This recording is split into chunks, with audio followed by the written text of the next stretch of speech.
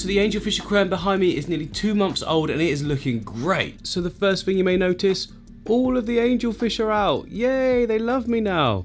But this one here is one that's been out the whole time. Look at his top fin. It's got like split in it. Ah, bless. But now I can't tell you how pleased I am to see that they're all coming out. They fully know now that when I come near the tank and tap, tap, tap, it means there's food possibly coming or is coming. I will feed them now because having just trained them, it's so much better. In terms of cories, we've still got a few of them hiding. They're coming out far more regularly than they ever used to. There's one right at the back there as well. We've got an Otto Cinclus, but I would like to see them out far more often than we are at the moment. Oh, and can I just say quickly, what a fantastic job our cleanup crew has done in here. The bristlenose plecos and the Otto Cinclus. There's basically no algae anywhere, and that's not from my cleaning at all. Apart from, there's a little bit, no, look, no, where that angelfish at the back is pecking at. There's guys, come on, look, I need to film. There we go, hopefully you can see it there before they all come.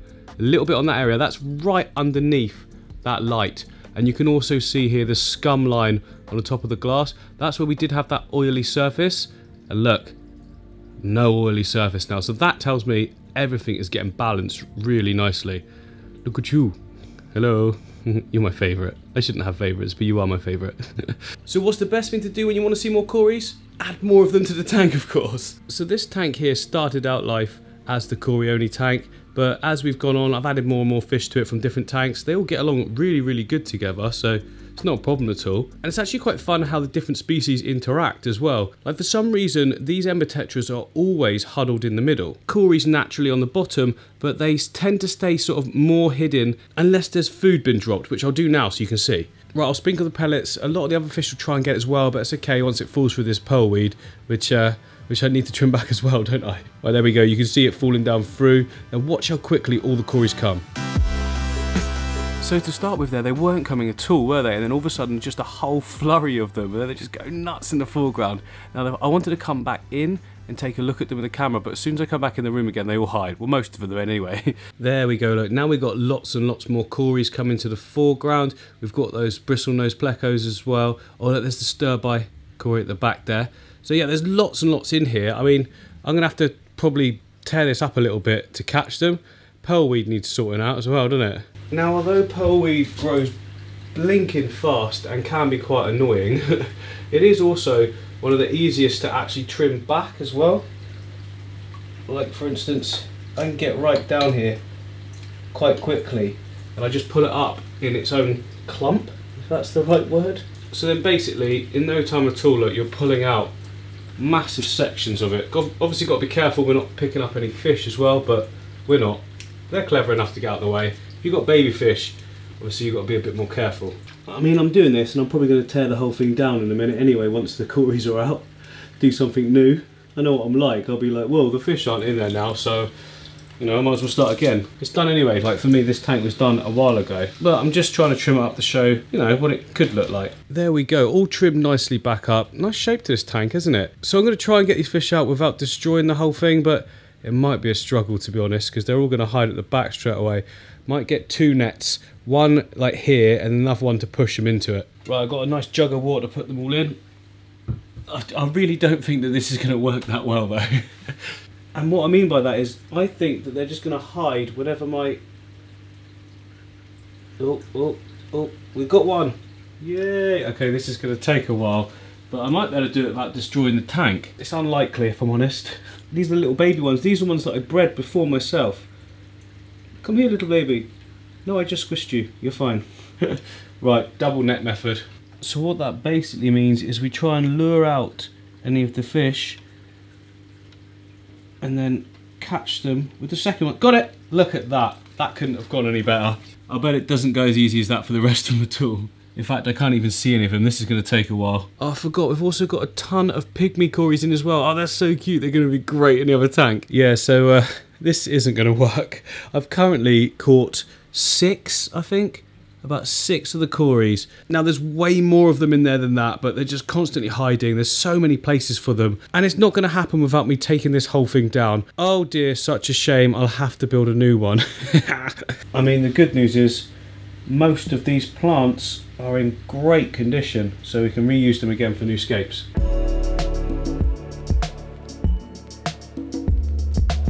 Right, all the plants are out, which look fantastic. I'll tell you what I'm going to do. I'm going to take each one and just place it on its own sort of rock system. Some of them already are, like look at that boost there. How good does that look? Ready for another escape. I'm going to do that to a lot of them really, so I can just place them anywhere. Now the water's very murky at the moment. It's just starting to clear. I forgot there's loads of coolie loaches in here as well. There's one there. Oh, there goes another one. You never see them, do you? Even in a tank like this, it didn't have had more of an open foreground. You didn't ever see them. Oh look, and there's all the pygmy cories as well. Right, all of these can go into the angelfish tank. They'll be awesome in there. Now some of you are worried about having coolie loaches with open top tanks. Well, there you go. Look, I sort of keep the water level around there, a little bit higher actually usually, and everything's all good. Yeah, they don't jump out. I think as long as they're comfortable in a tank with a lot of places to hide, they don't try and jump out. We've got the bristle nose in there as well. Oh, awesome. Going to be great additions here to the angelfish tank. I think I'm going to put the two rams that are in here, the gold ram and the standard ram, I think I'm going to put them into the Amazon aquarium. How good will they look in there? I mean, it suits... It's perfect for them, isn't it? So the water has now all cleared up and we can see all the fish. This is going to make it so much easier to catch them all. Cories, look, loads of them. Absolutely tons. Coolie loaches are going to go as well. I want to put the coolie loaches in the other tank. They're going to help with cleaning up the back areas. Ember tetras, not sparkling gouramis. In fact, I could probably put all of the other fish into the new tiger barb aquarium, which, by the way, look, has got a heck of a lot of that fungusy stuff coming back on the wood. I think it's quite notorious for it, this wood, on the lighter side. None of it on the dark part at all. Never. Weird. Anyway, I can get all that off easy. But yeah, so all the oddball fish, they're going to come in here. They'll look really good. I think it will work nicely as well. Right, I'm just going to attempt to catch the cories without taking the water down. They should all come over to this corner. Come on, out you come. That's it, double net method. Come on, that's it, all in the corner. We're going well, we're going very well. Okay, the moment of truth. Come on. I'm going to catch everything and separate them out afterwards. That was 100% the right decision to break down a tank. There's no way I could catch these fish with all the plants that were in there before. Not a chance. So I did catch up a few of the pygmy cories, but I've decided I'm just going to keep those all in there at the moment and catch them all out individually later on. I think I want to do a setup just for the pygmy cories in a little nano tank. I think that would be absolutely awesome. A real simple one that really shows them off. But we have now got a ton of cories down here in this little jar, and then I also picked up the two rams as well. We've got a male and a female there, a gold and then a normal sort of coloration. And I'm now going to add them to the Amazon tank. In you go, guys. Enjoy your stay. Already mingling in. It'd be interesting to see how they behave with the Bolivian rams, which are actually a little bit bigger looking at it. They've got their own little area at the moment. Yeah, they've currently gone to that little back bit, look. Oh, this is going to be hard. There's so many fish that the camera wants to focus on. Yeah, there we go, look. Be cool if they go in there. Sometimes when you move rams to a new tank, they sort of spawn straight away. I've had these two spawning before. They haven't actually done it since, so hopefully this could spur it on. I mean, it's the perfect environment for them. They've got these smooth rounded rocks here, plenty of places to get down and hide in. Hopefully that happens. That would be so cool to see. Some little baby rams in here. I mean, not that they would last, unless we intervened, of course, which I probably wouldn't do because that's not my bag. Right, that's all the other fish sorted. We can now put the cories into the Angelfish Aquarium. This is really exciting. I just feel like they're going to absolutely love this upgrade as well. Right, the cories are ready. In they go. Whee! Awesome, look at that. That's all of them, yeah, always check. Right, they're straight away down here on the sand bed. That's pretty cool, look. Not scared to begin with. I mean, I've got no doubt that they're going to go around and sort of hide at some point. But at the moment, they're just chilling in the middle. There's the stir-by. Stir-by at the back. There should be another one. I had two stir-bys. Yeah, there he is. Right in that middle part there. I suppose a good thing is the angels paid no attention to them whatsoever, even though they've not been fed yet. If they were smaller fish, I would have done some feeding first or distracted them, but you know, they're much bigger and it's not like they're going to attack a giant cory, is it? I mean, these albino ones down here are getting pretty chunky now. Those little bronze ones you can see, they're offspring, they're babies. I actually bred them. Well, I didn't. The cories bred them, but yeah. Oh, look at that little tiddler there. And that one's like a second generation, no, first generation, second generation, and then parents at the back, look. So that's cool. There's a first generation as well. Awesome, love that. Now, for some reason, due to like the white balance or something, these albino cories, they look like a kind of a pink on them. I don't know what that is. Like in a tank, yeah, there's the slightest hue on the eyes and that, but the camera's white balance does something weird, and it doesn't really. Oh, hello, bye. I don't want to be filmed today, actually. I haven't given you permission to film me. Goodbye. Okay, mate, whatever. But look down the back here. We've got a little party going on back there with those lot. Oh, there's the golds. I haven't seen them for a while. Hopefully they're all going to come out a lot more. There's way more activity going on in this whole tank now, isn't there? It's awesome. And look at that, look. Even the bristlenose plecos come out to play. This fish is like, hello, who are you? I've not seen you around the tank very often. Yes, these are our new friends. You're welcome all. Everybody's welcome, because at the moment we're not vicious killers. Look at the behaviour now of the angelfish as well. Look, the way they sort of all just move around together. Oh, awesome to see. Right, I think we should get those coolie loaches in as well, even though we're probably never going to see them. And they should be pretty easy to catch with the double net method. There's one of them. And then, oh yeah, there's another one at the back there. There's probably some hiding in amongst this. I think I had 3 in total, but I can't remember exactly. Right, hopefully this is easier than when I caught the cories. Oh, there's already some fish in there. Get out, guys. There's the... Turn around. No, come back, come back. It's going to be easier this way. Whoa, they're quite clever. Oh, he's gone. He's gone. Oh, there we go. Whoa, they're so fast. They're so fast. This is going to be so hard. They can fit through the tiniest gap. It's almost like they're one step ahead of you as well. This is gonna need a little bit of luck with this, I think. Like, it's gonna need to just swim in itself. Right, after a lot of trial and error in trying to catch these guys, I got all 3 of them. It wasn't easy at all. One of them is absolutely nuts. Right, let's get them in the tank, they're freaking out. Right then, in you go, little guys. See you the next time I take apart this tank. Or now, I'll see them for a little bit, I guess. Look at that, we've still got this one out in the foreground at the moment, but it won't be long before it's gone. Such a weird looking fish. My wife actually just came and bring my lunch for me. And, oh, no, come back, I'm still talking about you. And she had never seen them before. And she was like, oh, what are those ugly snake things? Never put them in our house. And we have got a lot of fish in this tank now, so it's time to get the pellets in. These are Aquarian sinking pellets. Use these for all my cories, they work really well. I mean, they sink, look. Some of the fish will have a go, but it's almost like they're too hard for them, so they go right to the bottom where the cories will pick them up. Some at this back area as well, because that's where the cories keep going. There we go, it's quite a lot there, it's a good feed. Now that might look like a lot to you guys, but I feed every other day, so don't look at that and think, wow, does he do that all the time? No, every other day they have a nice big chunky feed. And I could already see the cories coming out now, look, they're coming to get all those pellets. They know they're in there, look at this action. They get moving, there's a couple coming out over the back there as well. These 2 albino ones haven't got a clue what's going on at the moment. Come on guys, switch on. Oh, there's one there as well. There we go, look at the size of these bronze ones, look. They're as big as the angels. I mean, granted, the angels are only juvenile. Oh my goodness, we've now got a massive fluster of activity.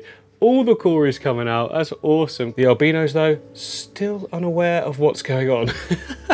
But I can't get over this lot, look at them. It's so cool. But really, I want to get them all out in the foreground here. Maybe if I step back and just chill out a bit, you know, just chill, zoom in.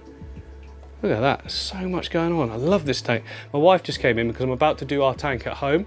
And she was like, I want it like this. I want to do the 2 islands, which is cool from my point of view because it's actually really simple to maintain and they tend to always look good as well. I'm actually really fond of this scape now. I wasn't too sure to begin with because it wasn't so filled in, but I do like it. The only thing I will say though is that I don't think I'm going to do that white background thing again. It looks like a flat wall against it rather than, you know, something going off into the distance, which was the initial plan.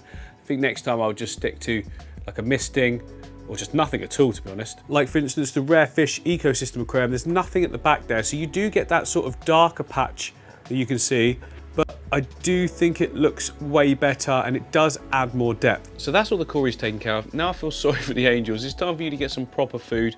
Put that in now. So I'm gonna be feeding them my Aquarian flake food. These guys love it. Tap, tap, tap, as always. Now I like to just put the flake into the water and crumb it up in my hands. And then that way, look, it floats down straight away and all the fish get to have a go. Look at that.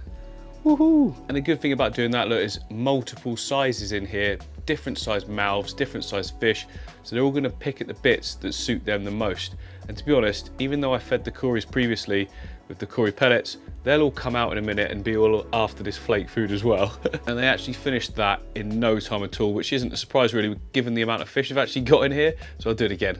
More food for you. Now that's a decent sized feed there, but I only feed every other day, so all good. Oh, the cories are definitely going to get hold of this stuff at the bottom in a minute. Look, they're already starting to come forwards. Pretty angels, aren't they? The pinoy, with that blue part right on the top of the fish's head. The scales as well. Look at how sort of sparkly the scales are. Looking so good. And given how shy they all were in the start, I'm really pleased to see how it's turned out now. They are literally always in the foreground. And you know, they do seem to be putting on a bit of size, and I'm still not seeing any aggression between the other fish, and hopefully it's going to stay that way. If you're wondering what that is, by the way, it's just a little red root floater. Look at you wanting to get in the shot.